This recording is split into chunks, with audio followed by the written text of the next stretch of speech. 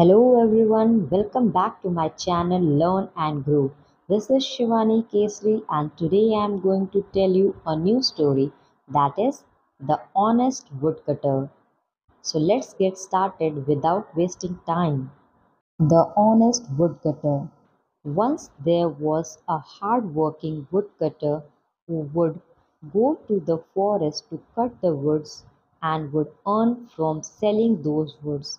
One day his axe fell in the river alongside the tree he was cutting. He cried a lot and prayed to God with all his heart, as this was his only means of livelihood.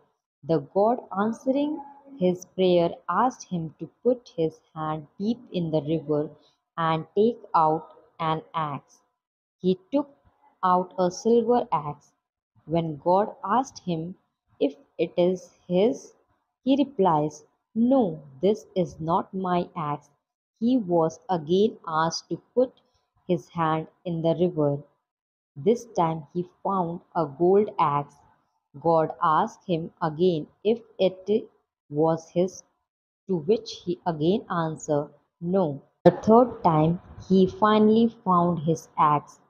God was so impressed with his honesty that he gave him all three axes.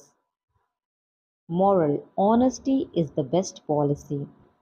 Thank you for watching my video. If you like my video, then do like it and subscribe my channel.